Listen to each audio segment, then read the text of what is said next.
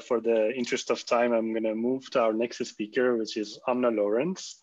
Aamna is a master's student in the lab of Kathleen Cullen at the Johns Hopkins University, which gave a very interesting keynote lecture actually earlier today in the conference. Aamna will talk about using the state-of-the-art neuropixel probes to record from deep subcortical structures. Stage is yours, Aamna. Thank you so much for the introduction, Vahid. I'm from the Cullen lab at Johns Hopkins, and I'll be talking about the utility of the neuropixel probes for studying the vestibular nuclei.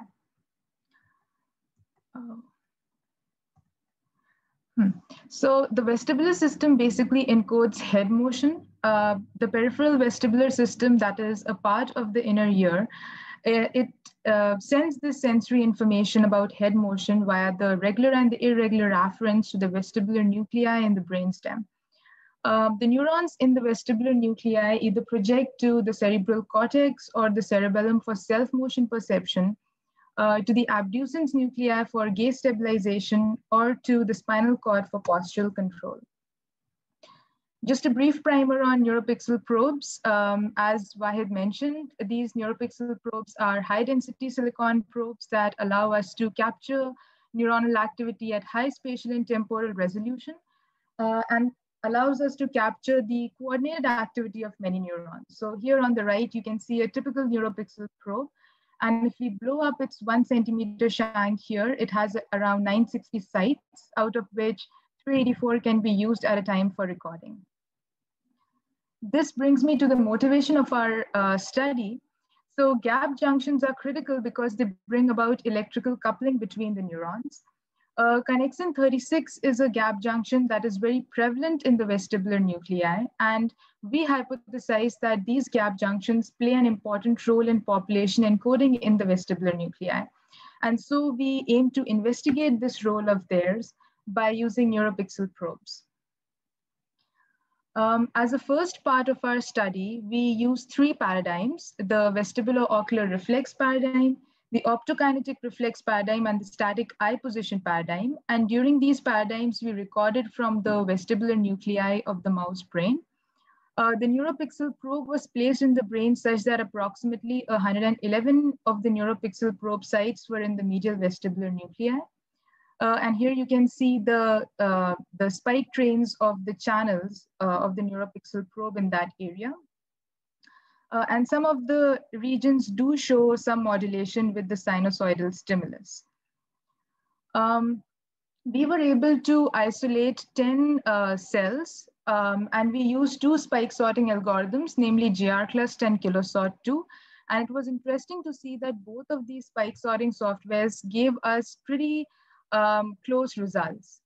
And for the 10 cells that we isolated, they only showed sensitivity to head velocity and no sensitivity to eye position. And here is an example of one of the cells. To compute the baseline firing rate or the bias and the head velocity sensitivity G, we used a least squares linear regression model. Based on our analysis, we saw that the head velocity sensitivity for our cells, the average head velocity sensitivity was around 0.25 spikes per second per degrees per second. And the average baseline firing rate was around 18 spikes per second. And these values, they were well within the range of what has been previously reported in the literature for the vestibular nuclei neurons. So as a next step, we would like to find the synchrony between the single units that we recorded. So for a sinusoidal stimulus, we see that sites that are very close to each other versus the sites that are far away from each other, they do show some coordinated activity. And here by synchrony, I mean that they show high correlation in their firing rate at time lags that are as small as or less than 1 millisecond. And we predict that if we z-score transform their firing rate, then the activity of the pairs of neurons, they will be showing a linear relationship. That is, they will be synchronous. And a similar kind of study has been done previously in nucleus prepositors, where people have seen that if two neurons are as far as 300 micrometers apart, they still show synchronous activity, thereby signifying functional connectivity that exists there. And we would like to see the same for vestibular nuclei. So in the end, I would like to conclude by saying that this preliminary study showed us that we were able to successfully record multiple single units from the vestibular nuclei, and we got coordinated simultaneous activity of many single units. And this has paved the way for us to study the synchronous activity of the single units to infer functional connectivity via the gap junctions between the neurons and the vestibular nuclei. And this has important implications in understanding how our brain brings about self-motion perception and at the same time, spinal reflexes. And so in the end, I would just like to thank my mentor, Dr. Kathleen Cullen, as well as all the members of the Cullen Lab for their valuable feedback and support. Thank you. Thank you very much, Aamna. Great talk. And again, thanks for staying with time. So again, we have a good amount of time for a nice discussion. So again, I encourage all the audience also to post their questions in the Q&A panel and upvote their favorite questions so we can read them. So before that, I want to first ask, I guess one of the important factors, like when you're using this type of electrodes, is like also like depending on which area you're recording from, one of the factors is like density of neurons and then also firing rate properties of neuron that you're recording from.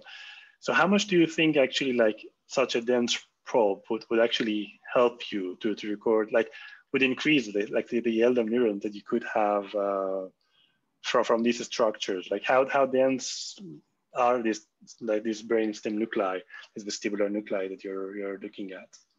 So this particular region is like approximately 4.5 mm deep and in the mouse brain.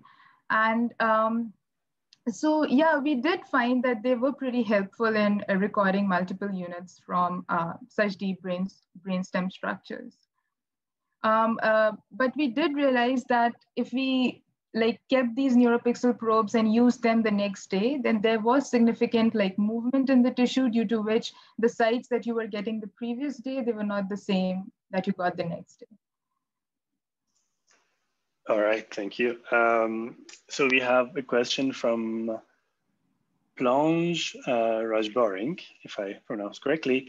And the question is, can you explain more about the baseline firing rates? Again, I think it's about these vestibular nuclei and their baseline firing properties. Yeah, sure. So the baseline firing rate is basically the activity that they show in the absence of any kind of modulation.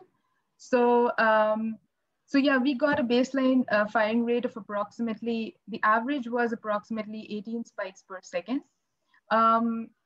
And this was pretty consistent with what has been reported previously. Previous studies have reported a baseline firing rate that was slightly higher than what we got from our study, but that could be attributed to the sorting algorithms that we used. So you're only looking at the single units, right? So you're not including any multi-units in this no. histogram we're looking at. All yes. right, thanks. So our next question is from Dong Song. And the question is, what's the possible physiological function of the synchronies you observe? And does it mean these neurons are carrying redundant information? And no, that is not the case. So basically, when there is synchronous activity of many neurons, that means that neuronal response becomes more stronger. And looking at the function of the vestibular nuclei, so for attaining perceptual thresholds, for like achieving self-motion perception, we do want more number of neurons to be able to inform the higher regions of the brain. And at the same time, vestibular nuclei is also involved in bringing about spinal reflexes. And so for bringing about spinal reflexes, you have to overcome the inertia of the limbs. And for that, you require synchronous and coordinated activity of many neurons. And so that is what we are trying to investigate here. All right, thank you. I had one more question, actually. I think one of the advantages of such probes, I mean, being like, as you mentioned yourself in your talk, that you can have up to 300, I guess, 84. 84, yeah. 84 channels at the same time being recorded. Have you thought about, and I think these channels can be spread out around the very long probe, like it's a 1 millimeter probe, I guess you have, right? And can you design your recordings in a way where you could target like simultaneously from some like cortical region, like some vestibular regions, as well as some subcortical regions? Are you planning to go in these directions, or like to also record not only from one structure, but like some other related structure that might be functionally connected or relevant? Yeah, not currently. We are not looking at that correctly. We are focusing more on the vestibular nuclei, but yeah, we can potentially look into that in the future. Okay, and I think another challenge, I would say, that is like when you want to target some like this very deep structures, is like you need to plan, like if you can like easily miss them by very small amount of like angular mistake at the surface of the brain, then you end up being far away from, I don't know how big are these structures, but you could easily miss these nuclei that are sitting very deep in the brain. How do you design your like? Are you using any like mouse atlases or any automatic programs to decide where to insert your probe and with which angles and so on? So we do use the Aaron brain mouse atlas that is shown here. And at the same time, like we do use these, but then in order to make sure that we are hitting the right spot, we like try to move the mouse, like do some passive stimulation to move its head and see whether the neurons are responding to that or not. And so we know that, yeah, we are in the right place. Okay, so you can really somehow see, like in your live recordings, let's say a band of electrodes that are responsive to those type of stimulations you're doing. Very interesting.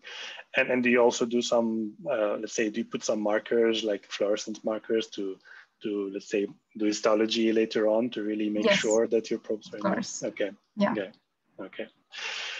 Great. So if we don't have any other questions, I would like to thank you again for a very nice talk, and the audience for the nice questions. And again, for the interest of time, maybe we can